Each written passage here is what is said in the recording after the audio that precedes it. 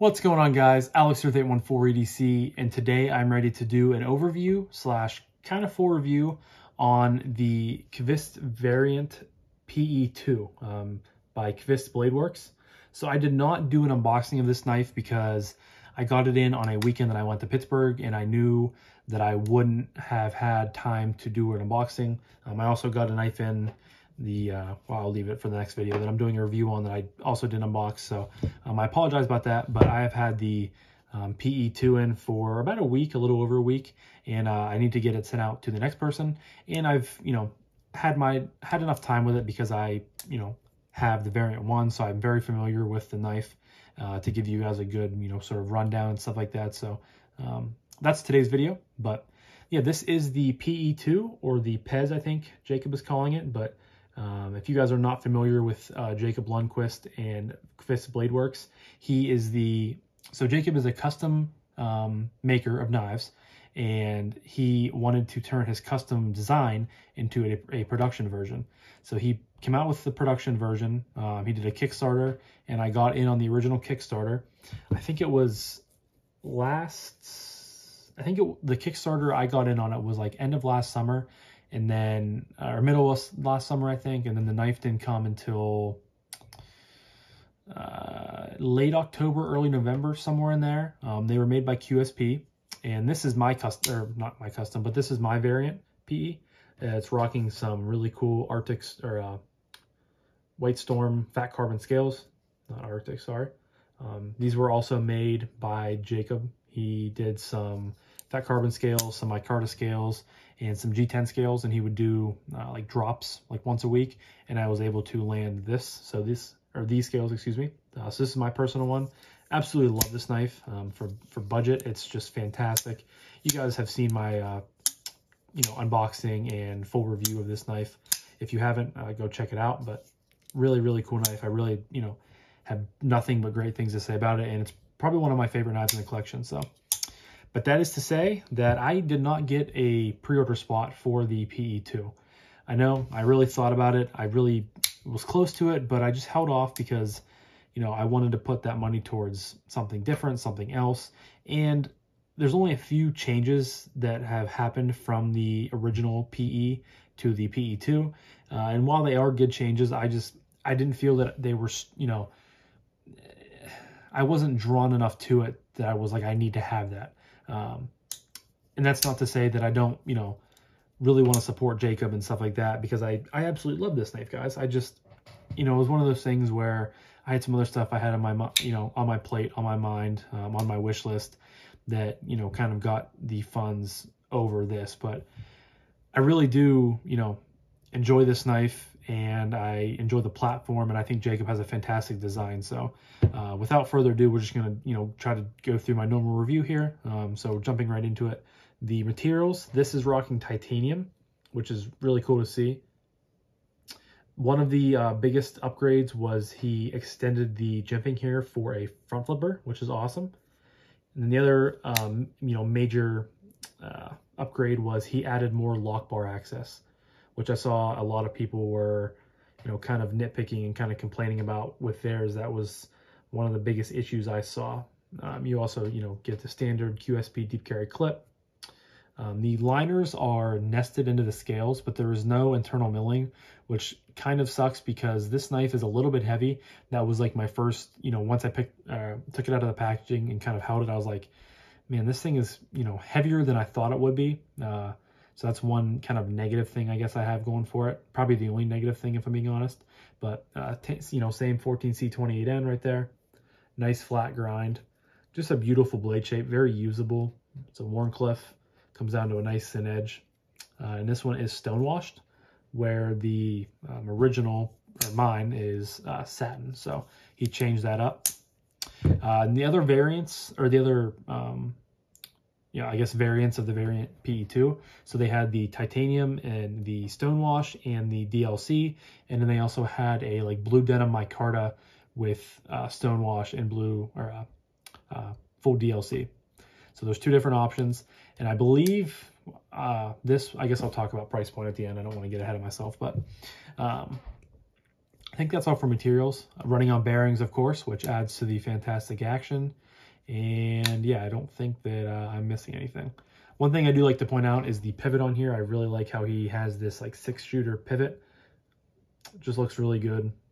Adds a nice kind of personalized touch to it. Really like that. But yeah, so action, you know, very similar to my PE and, you know, a lot of different people's PEs that I've seen.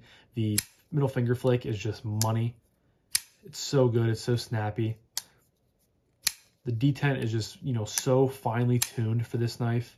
QSP really knocked it out of the park. You know, you can do the index flick, do the slow roll. The thumb flick you can do. It's not the easiest because of how narrow the hole is. I've talked about that before. When you're doing thumb flicks, it's easier if you have a more rounded hole as opposed to like a pill-shaped hole. But as long as you get used to it and, you know, you just fire it out, it's going to come right out of there. So, but middle finger flick is awesome. The thumb or the front flipper works very well. It's very snappy. Sometimes whenever you have multiple deployment methods, like you have a hole or a front flipper or a hole and a flipper, sometimes a detent can lack in one of those methods where it excels in the other. But in this case, it excels in both of them. The front flipper is great, feels fantastic, you know, and then you have that strong detent for the middle finger flick as well. So, you know, in both situations, you know, the detent is awesome. It gives it a great action. Very snappy, but you know, I do like the front flipper a lot. It adds another fidget factor to it, and it's great. I mean, all he did is really. So I guess the first one didn't have any jimping. I'm trying to show you guys. You guys can see that the first one had no jimping up top there. So he added jimping, and he just you know, extended the blade stock by, you know, not even a full inch, and that's the result you get. So, but yeah, action on the middle finger flick's great. Drops to your thumb. You can shake it closed, or you can drop it to your thumb and then bang it closed once. It's very smooth. You know, QSP has been killing it lately. They really do create some great products, and you can see the bearings down in there. There's probably a little bit of, you know, gunk and dirt in there because I have this is part of a pass around group, and I am, you know, not the first one to get it. So, but I think they were sending. I think Kevin sent like 4 of these around because Left EDC was kind of the driving force behind making this group, which is awesome. Kev's been really good at doing that lately for different products and stuff like that. But yeah, very smooth, very drop shutty,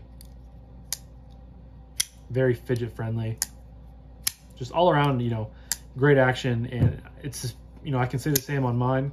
Mine's obviously broken in and doesn't have a front flipper, but very smooth. You guys can see it's pretty much the same. Just feels great. So action is awesome. Next up is Ergos, and I think this knife fits my hand so well. I mean, it's a sway back design, obviously, but you have very minimal swooping back here. I mean, it's not bad at all. It's very mild, I would say. And then the biggest thing, in my opinion, that people didn't like on the original one, and it still, you know, has this right here, or it still has it on this one, of course, but I saw some people just didn't like this cutout here and how it felt weird in their grip. Casey over at Knives Fast, I think, was kind of one of the ones that stuck out in my mind of one of the ones that didn't like this. But for me, you either choke back here with, you know, you have some jimping up top now for added grip, but you can either put your pointer finger in here and choke back and still get all 4 fingers on the knife. It's very comfortable. Or you put your middle finger in the groove here, and then you choke up on this landing area. And to me, this just, you know, fills my hand. It feels so well. It kind of just sucks it in. If you're doing more precise cuts, if you have to get up and cut some labels, or, you know, cut something very easily, and, you know, it's kind of have to pay attention to what you're doing. It feels great. And I really, you know, I think this is a very good ergonomic knife. The pot clip doesn't stand very proud of the knife at all. You have minimal hot spots, in my opinion. Kind of just fills right in the hand.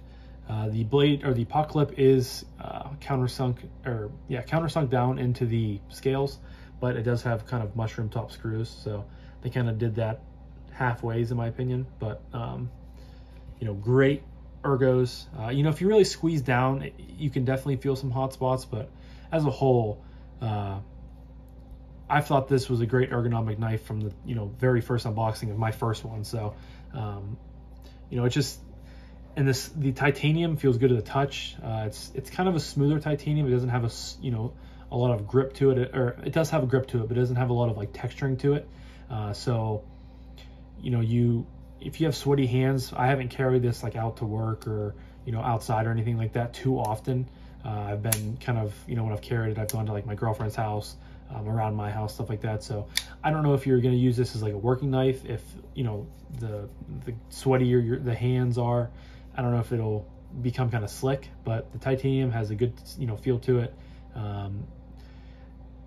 The edges are all rounded off very nicely. There's no, you know, sharp edges, no hot spots around, you know, the scales or anything like that. So ergos are great. Next up is carry. Now, like I said in the very beginning, this is kind of a heavy knife in my opinion. I really would have liked to seen some internal milling going on, because that was the first thing that popped in my head whenever I brought this knife out of the container. I was like, man, this feels kind of heavy, especially, you know, considering that mine has the fat carbon scales. Mine's so lightweight, and even when I had the G10, it was still lightweight. So it kind of feels like they just threw like slabs of titanium on here. I think some internal milling would have gone a long way to make the knife a little bit, you know, less heavy and less cumbersome. And that's not to say that this thing is like super hard to carry in your pocket and super heavy and you're really going to be like weighed down when you carry, because that's not the point of what I'm getting at. But it feels that way, you know. And there's different moments of like when you're holding it, you're like, okay, this thing is not that heavy. But like other moments, like as I drop it on my table, luckily I didn't scratch it, but as I was getting at, when you, like the first time I picked it up, I thought it was heavy. So every time I go to pick it up and I flick it, I'm like, man, this thing's kind of heavy. So that's kind of my thought process behind it. But, you know, carry wise, it carries well, because of course it goes to the, you know, butt end of the knife, sits in the pocket real well, drops in there. You have no, you know, flipper tab or any jimping over here to catch your thumb on or your hand on when you're reaching down at it. You know, as a righty, the front flipper is in this pocket, and this is only set up for righty carry. There's no lefty ability here, which, sorry lefties, but you cannot carry it lefty, which keeps the front flipper jimping in towards the pocket. But, you know, other than that, other than being heavy, it carries well. You know, it's a decent size. You know, it's not a very big knife. It fits into my hand pretty well. So it's not like you're carrying around some big, you know, monstrosity of a knife. But it could have been a little bit lighter in my opinion. So lastly, I want to talk about price point and want to recommend this knife. Guys, I absolutely would recommend this knife. Of course, this was a pre-order, so it kind of sucks because you cannot get a new, you know, you cannot go out and buy one of these right now. I think they're supposed to come in this fall sometime. I'm sure Jacob probably ordered extra ones, or he might send some to, I think Knife Joy had some of the PEs last time. So just follow him on Instagram. I will leave his Instagram link down below, as well as his website. If you're interested in this one, I'm sure he'll have some extras, or he'll send them, or he'll get some sent to a retailer. But I would recommend this knife because I have, again, fallen in love with this one. I love my personal one. It's fantastic, and it has only gotten better because, you know, you have the front flipper, you have the better lock bar access. Makes it a little bit easier to get your kind of the corner of your thumb in there. It just drops it right down. You know, it's a cool sway back design. It's good materials. 14C28N is a fantastic steel for the price point that these are at. You're getting a deep carry pot clip. This one you're getting titanium scales. So, you know, as heavy as they are, and as much as I wish they were, you know, internally milled, you're still getting titanium on bearings for killer action. Very fidget friendly. A very usable knife. I love a blade shape like this. I can't get it turned around. The Wharncliffe is just so utilitarian, so usable for getting down in and ripping open packages or mail or labels or, you know, doing all kinds of EDC tasks. So these went for $89. I think when they come out, they will be like $10 more because you saved a little bit with the pre-order. So I think these will be right around $100. The Blue Denim Micarta ones were, I think, $60, $59.99. So they might be around $70 when they come out. But again, If you're interested, I will leave a link in the description down below to his website and his Instagram. Please go check him out. I've talked to Jacob a little bit on Instagram. He's a fantastic dude. He's been on Lefty Live with Kevin once or twice. So I've, not directly spoken to him, but heard him talk to Kevin, respond to comments and stuff like that. And he's just a great guy. He is making his customs, which I think he's on a little bit of a lull right now. But he makes his customs out of his basement, I think. He's from Minnesota, I think. And he's a great dude who comes out with great products. And he has in the pipeline, I think, a mini variant, which is like a slip joint version of it, I think, with only like one scale, which is kind of interesting looking. And then he also has I think it's called the Veritas. It's like a completely new model that he's working on getting. I think he has some prototypes coming within the near future, so that's exciting. He has good things coming down the pipeline. He's a great dude, and I have nothing but good things to say about him. Nothing but good things to say about his products. Customer service, all those things. I'm glad to support Qvist Bladeworks. I'm kind of kicking myself for not getting one now, because now that I have the titanium in hand, I probably would have went with the micarta if I could go back and order one now.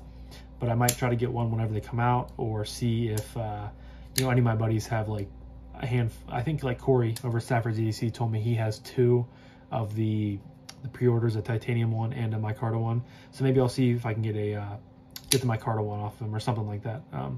But yeah, just great knife, great person behind the knife, great design, great materials. Just everything about this is awesome. So this was my overview / full review of the Qvist Bladeworks Variant PE2, which is a pre-order knife coming soon.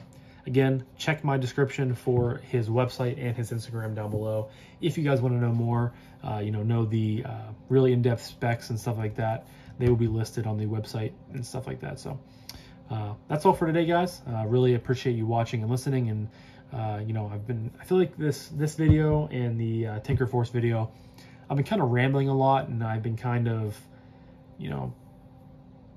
just been kind of some weird videos. So hopefully they turn out okay for you guys. Again, I appreciate every single one of you who watches my videos. You guys are like a family now. And yeah, so thank you guys so much for watching. I greatly appreciate it. And I hope you guys have a fantastic rest of your day. Talk to you guys in the next one. Peace.